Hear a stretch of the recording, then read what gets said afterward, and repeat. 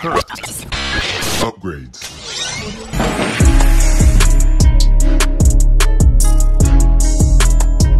Welcome back, ladies and gentlemen, to another JVS movie review. Today, I'm bringing you a review of a film that I saw back in February. And for some odd reason, I did not drop a review of this film, even when it played in very limited theaters afterwards and then disappeared from theaters. I still didn't do a review of this film. And then today, I found the film dropped on Netflix. And I think this is a film that's going to take off on Netflix. So I said, why not drop a review of a film that I saw months ago that's now about to drop on the biggest streaming service in the world that I think a huge audience is going to attach themselves to. And this film here is Land of Bad. And here's a quick synopsis. When a Delta Force team is ambushed in enemy territory, a rookie officer refuses to abandon them. Their only hope lies with an Air Force drone pilot as the eyes in the sky during a brutal 48-hour battle. And this is directed by William Eubank, and it stars Liam Hemsworth and Russell Crowe. First, I'll start off by saying this. This film got released in February, March area into theaters, very limited theaters. So it's a good chance you never knew it was even in theaters, how few theaters it played in. Because of small promotion, because this is a smaller film, and because of the release, which I think it got released 2 or 3 months way too early, everyone missed it. This film is one of the most entertaining movies to come out this year. As we're introduced to Liam Hemsworth's character at the beginning of the film, which everything happens at a breakneck pace here. As William Eubank does an amazing job of setting up the characters and then getting you exactly to what you came here to see. But as we're introduced to Liam Hemsworth's character, we just see that he's a new officer in the Delta Squad.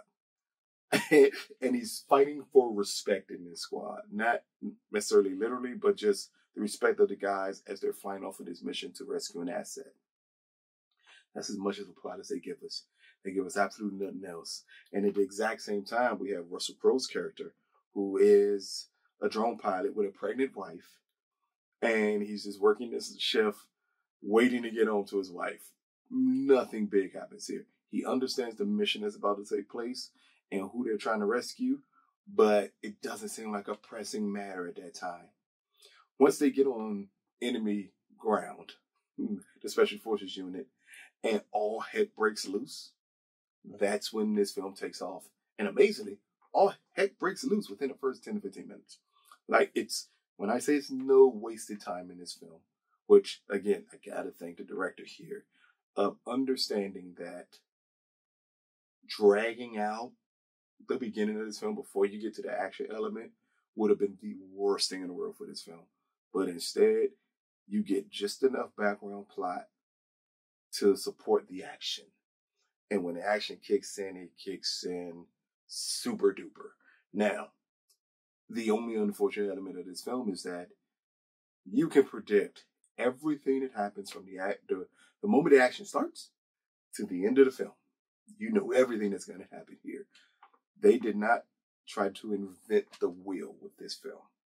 And for some people, I think that can turn you off because you can say, I've seen this film before. It feels like Behind Enemy Lines at times. It feels like a Tears of the Sun at times, which both of those films felt like other films in this action war genre. Like, both of those felt like other films, and this one feels like a mixture of both of those films and other films in this genre. So that can be a turn off to a lot of people because you're expecting to see something original. What this film does, and what this film does an amazing job at, is saying, we're going to give you a simple plot, a simple story. We're going to give you something you've seen before, but we're going to execute it at such a high level that you'll forget all of that. When this action starts, it is so realistic. It is so engrossing. It is going to completely make you forget that you've seen this before. The cinematography in this movie, especially in the night scenes in this film, is fantastic. For the size of the budget of this film, I am surprised they were able to get some of these shots they were able to pull off in this movie. Like, it feels big. It feels grand as you're watching this movie. And the director does an amazing job of immersing the audience into Liam Hemsworth's character's struggle. Like, you feel like you have switched places with that character and you're in the middle of this jungle and you're fighting for survival the way the character is. Like, I think that is a key element of a director who is in full control over what he needs his audience to see and experience in the film. And William Eubank does an amazing job at that in this film. At the same time, we get Russell Crowe's character, who is a drone pilot, and all he is doing for the majority of the film is sitting behind the screen. As he's dropping bombs, as he's talking to Liam Hemsworth's character to get him to safety, those scenes are just as thrilling as the action scenes in the film, because Russell Crowe gives a great performance. In a supporting role, Russell Crowe gives one of his best performances in recent years.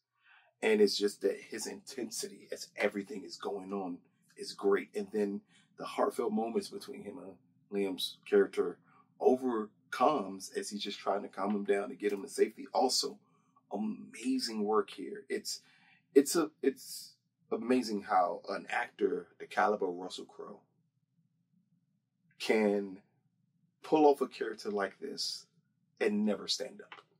Never stand up. Voice inflections is what works wonders in this film, because all his intensity, as everything that's going on, all his concern or his worry, all his feel like love for this character is all prevalent in this film as you're just watching him sitting in his chair trying to get this kid to safety. Now, the film moves very briskly. Like, it's no wasted motion in this thing.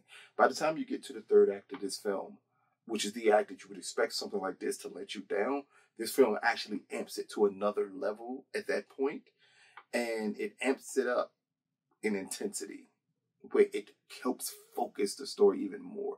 Down to the villains that you get in this film. It's amazing for this film, for the villains that we get, that you can still feel some justification in the villain's motives on why they think the way that they do. Again, another mark to the director. They say, this is how you do a film like this.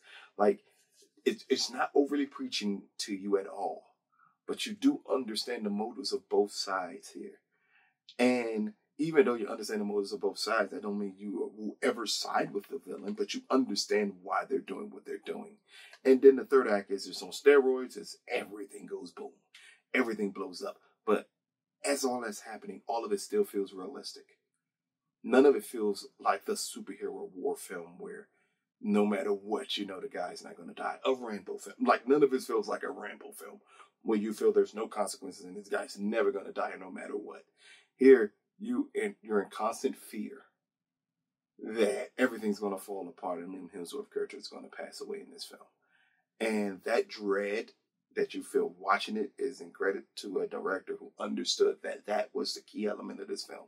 That's the way this film is going to work the best, is if you, as an audience member, constantly feel like something bad is going to happen.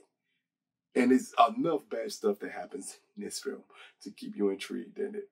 But Land of Bad, currently on Netflix, so please check it out. I think you're going to absolutely love it.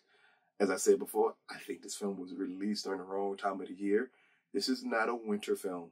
This is a spring, summer film. This is a film you would go out to and go see in the movies. And I wish more people would have had the opportunity to see it in theaters. But I am grateful that people will now get to see it on streaming and understand just how entertaining this film is. Again, I've compared it to Behind Enemy Lines and Tears of the Sun. Both of those two in this war action genre are considered cult classics. Like, those are the films that you would go to if you wanted to see a war film that's not overly preachy but has a lot of action in it and just enough of a story to keep you intrigued in it.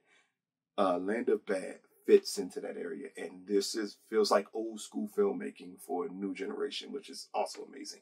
But Land of Bad, out of a possible 10, I'm going to give this film an 8.5 out of 10. This is a really good action movie. I don't think it's possible not to like this movie. I don't think anyone can not like this movie. It's the story's going to be simple. If any gripe you can have is that the story's too simple. But I don't think you're going to have a gripe with any of the performances. The direction in this film is top notch. And it truly makes up for the point that everything else is so simple around it.